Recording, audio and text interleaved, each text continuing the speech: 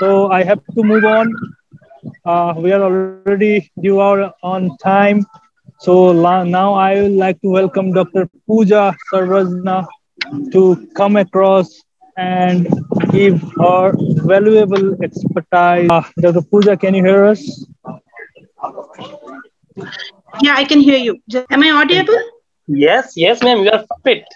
Perfect. Please okay. Go ahead. Okay. So eye is the most precious senses in all our other 6 senses. So today my topic is why my child can't see, treating visual processing disorder.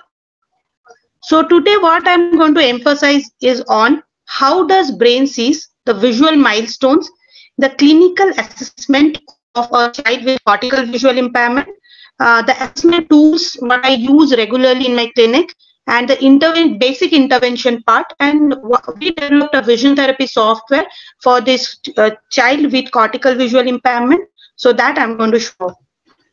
So how does a brain see? Basically here we can see some cluster of black and white blobs. So this blobs is basically seeing.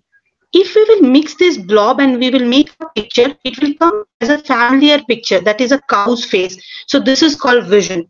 So basically which part of our brain helps us to see? So basically overall every part of our brain helps us to see. So basically earlier the conception is only from occipital lobe we get vision, but that I'm going to, my next slides will show what exactly happens. So here the occipital lobes has sensitivity, color vision and visual field. So now station 1. So I am going to divide the brain into different stations. So first is our occipital lobe, that's station 1. So basically it used as a printer. So what happens basically in a printer? So the printer, when we will put an image on the printer, a picture, exactly similar kind of picture with similar color contrast and the similar fields, everything will come out. So the primary processing of image, the clarity of the picture, that's called visual acuity. So here I'm giving an example of a like you can see a picture here, a clear clarity picture of 20/20 vision. The child with CVI will see the similar vision like around 20/200. You can color is faded. So again, first you can see a normal viewing. The child who is having cortical visual impairment, they are going to see the image in the term of color. They will see the color is a little faded and the contrast is gone. So another fourth one is visual field. So basically first picture shows a normal visual field and second picture shows a heminopia. So now the second station is our parietal lobe. So basically parietal lobe helps us for what? Analyzing the visual senses or the ability to see. Second is the 3D mapping of the visual world. And the third one is visual guidance or body movement. So our station 2, posterior parietal lobe, basically it helps as a mapper and doer.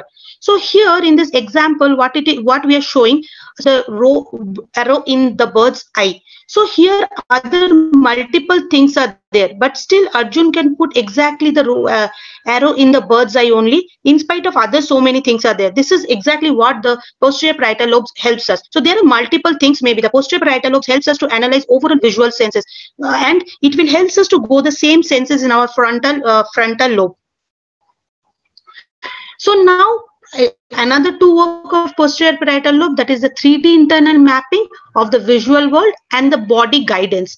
So basically 3D internal mapping means what is the body guidance? Basically body guidance means, suppose multiple objects are there in the table, but I have to pick up the pencil from a certain distance with my right hand. So the right hand will go and stop there, and I'll take the pencil, and automatically my fingers will get separate and I will hold the pencil. So this is how the body guidance works. And the 3D mapping basically exactly without bumping any people, any objects, when a person can go exactly straight away, that works. So here I want to give a small example of posterior parietal lobe. See, lot of kids in our clinic comes with the complaint of that the child is not able to work properly, or maybe the child vision is 6/6, but still child is bumping of the objects, though the vision is 6/6, or they're not able to see the stairs properly, they're missing the stairs, or if the chairs are also in front of them, they will just miss up and they will just bump and go off. So basically that point of time we need to think of that basically the child is having maybe something related to posterior parietal lobe, and then depending upon that we have to do the intervention. Now the third one is the temporal lobe. That is like the works are different. So basically it's like identification of difficulty. If the difficulty of recognizing of faces, it's called prosopagnosia. Inaccurate identification of strangers, agnosia, alexia, dyscalculia, and agraphia. So basically what the temporal lobe is basically, it's a searching, it's basically a visual search. So basically what happens in temporal lobe, suppose in Google, what we do, in Google we will write one, whatever we want to search, we want to write in Google, and automatically that same thing will come out from the Google search, correct? Exactly, temporal lobes does that. Temporal lobes helps us to recognize object shapes and root. So if the child is having any problem in temporal lobe, they will have the difficulty in recognizing the face, object, shapes, and roots. So in this temporal lobe, difficulty recognizing face, it's called prosopagnosia. Inaccurate identification of stranger or familiar people. Difficulty recognizing the shapes is called agnosia. Letters called alexia. Numbers called dyscalculia. More common after left-sided damage. Dyscalculia is more common when the damage is on left side. And since visual memory impaired, tasks such copying, drawing may be difficult. That is called agraphia. Difficulty in remembering the things where it is. Then root findings becoming very difficult. If the child is having any, or whoever is having any damage related to right side, then they will have definitely difficulty in searching of classroom. Maybe they will keep on forgetting the route of the classroom from their home to the classroom, or classroom to other classroom. They will keep on forgetting. They will have a lot of difficulty in motion. Now I'm going to talk about a little bit of visual milestone. So this is the normal visual milestones. So basically in 0 to 4 weeks, in fine motor, so I'm going to divide into 3 parts, like fine motor adaptive, personal and social, and language. So in age group of 0 to 4 weeks, the child will start off following from the center, that is 90 degree off, till the midline. So from the side to the midline, that is 90 degree apart. And in personal and social, they will start off getting a lot of interest in human face. So I'm having a very interesting video. All can go and search it. It is like Leah Ma'am's video, and she tells that is the most easiest treatment she does. She did. So basically one like some weeks baby, like 2 weeks baby, and the mother is holding the baby very close to mother's face, and the baby is giving imitating mother. So that way, that comes from 0 to 4 weeks. From 2 months, the child will have similar response. So how we will respond, the mother will respond, or some familiar to their face on the similar way. At 3 months of age, what it will happen? What I told that 0 to 4 weeks, the fine motor adaptive, the child will only respond till 90 degree of arc. That will combine to 180 degree of arc. In 3 months of age, they will complete respond to 180 degree of their circle. At 4 months of age, they will start off reaching or grasping different objects, and they will be very excited if you will give some new toys. And at 5 months, they will start off distinguishing the familiar people. And then if you'll give them hands, they will start off rejecting at 6 months of age. Now at 8 months of age, they will start off their finger feeding, and they will start off responding to their names when you will call them, and explore the paddle finger with index finger at 9 months of age. They will have lot of, they will start off imitating nursery tricks at 10 months of age. At 12 months of age, they will start off when you will hand over some request of some toys or something. They will start off hand overing the toys at around 12 months of age. And they can do the threading with lacing. They will put the shoelace on the hole exactly at 24 months age. And at 48 months, they will start off picking the two lines and they will button up their shirts.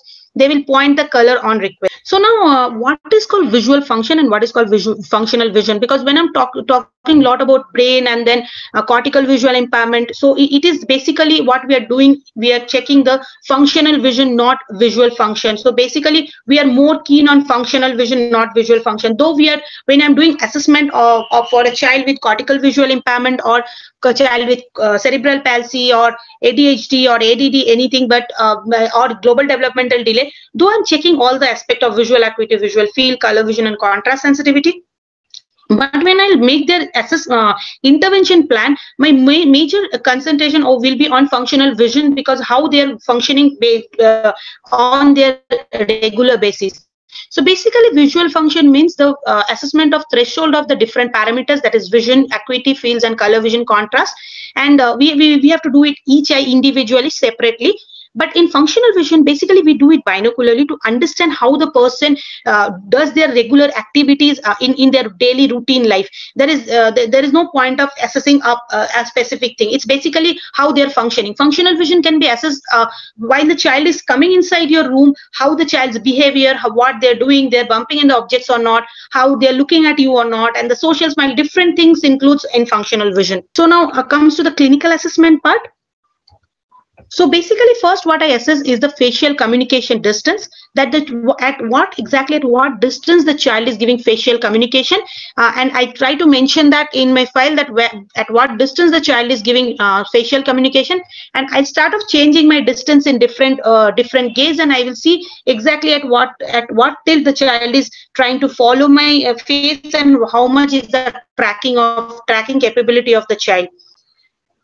Then second will be visual acuity. We majorly use, we avoid to use teles acuity for the child with cortical visual impairment. We try to use Lia paddles, facial puppet and other different tools.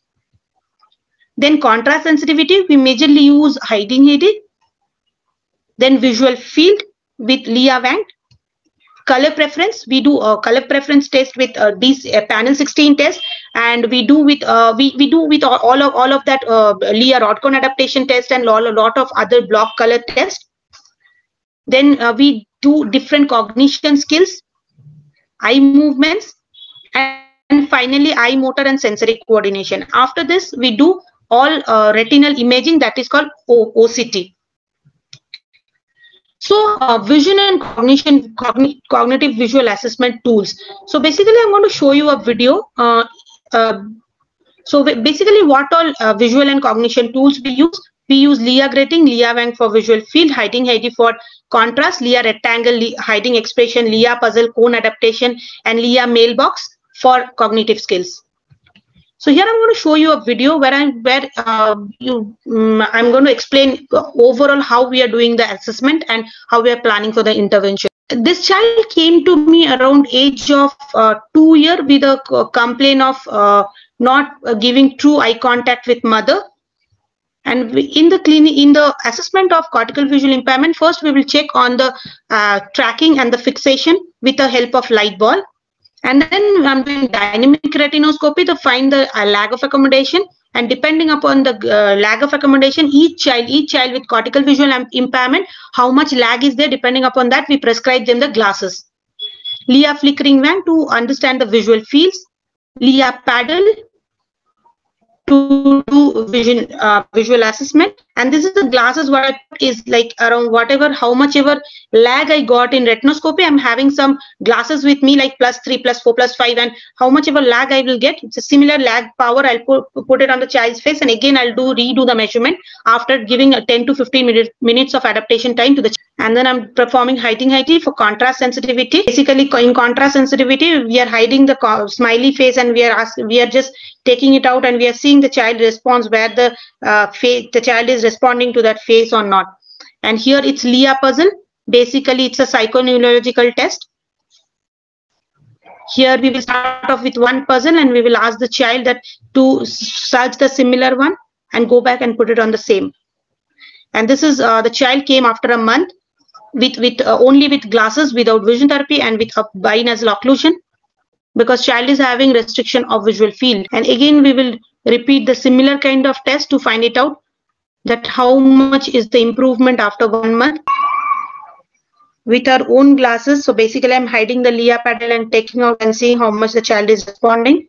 And this is how the tools what basically every day we use in our clinic to do a assessment of cortical visual impairment. So we do color vision test with panel 16 test. Basically panel 16 test, what we do a plot color, that is the first one, and then the child needs to match with the plot color with similar kind of colors. So here the plot color and the child needs to make the similar kind of color, and we are going to draw the graph over here. So next is a Lia rectangle. So I'm going to, this is basically for the size, differentiating of size. So basically I'm giving a size and the child needs to figure it out from other things, similar kind of size. This is basically for cognition skills. Hiding expressions, again the child needs to, you are giving one card and the child needs to figure it out one. So this is a much more complicated level. We have to start off from 2 cards and then we have to go for this total 8 cards. Now Lia mailbox basically is the assessment of visual recognition of line orientation. So basically you need to hold the mailbox in straight, horizontal, vertical, tilted, oblique and all that, and child needs to put it on this hole, and we need to, basically we are just teaching the child the direction conception. Now comes to the intervention part. We start off basically with light stimulation. So we do a lot of light stimulation exercises. Basically we follow the rule of that tactopapinal pathway is just attached with the retinal calcorine pathway next to that. So if we can give entire thing to the child, and the child vision develop much more faster. So basically one vision therapist is working with the child to develop their coordinations with the help of light stimulation. Now we use a lot of Marsden ball for eye-hand coordination. So basically it's for eye-hand coordination. This child is a child with CVI with amblyopia. So we started first with both binocularly, and later on we shifted to patching and give Marsden ball. So now cognitive vision therapy, though the vision is maybe 20/20, but the child will have a lot of difficulty in writing from board. They will have a lot of difficulty in focusing. They will have a lot of difficulty in eye-hand coordinations. So in this all things, we do a lot of cognitive visual development. Here you can see the child is playing. This is called parquetry blocks. So basically there are different levels, book of parquetry blocks, and you start off with the basic level, level 1, and slowly we'll go to the other levels. And this is Lia cone adaptation test. Though it is Lia cone adaptation test, we sometimes use it as a block game to give them cognitive visual therapies. And this is my own software which developed by myself. So here there are different options where it starts from administrator, a doctor can, or a therapist can use, a patient can use, or you can use as a guest. So if you'll go in the inside this, there will be different games. It's for basically for eye-hand coordinations, and they're like obviously there will be different pictures, and then they have to memorize the thing. This is in this one game is there. It is called Mastermind of Perception. In that there will be different pictures comes, and the child needs to remember all the pictures, and one point of time the pictures will vanish and the child needs to recollect the pictures and search. It starts from different levels, and this is most familiar to everyone, that is pegboard. So we inbuilt this pegboard in the software only. It's much more easy. The child needs to just find it out, touch the red dot, and similar red dot the child needs to find on the red line, and they need to click it off, and automatically pegs will come on top of that. So here you can control the speed, you can control how much stimulation you want and what color you want. Basically, it is very important in this software to think about the color, because if the child is having any kind of photosensitive epilepsy, then the blue color and red color is contracted. It is difficult to induce that, and the flickering light will be difficult, because in the flickering sense the seizures will increase. So basically on that point of time, we think we correlate that with MRI report and EEG report. If it's photosensitive seizures, we try to give different kind of filters, and with that we will give vision therapy. But we will try to avoid different kind of flickering lights and all. And in the software also there are a lot of customized things. We can change it depending upon the child's brain condition. So thank you. If any queries, any questions. Thank you so much, Dr. Puja, for the wonderful talk.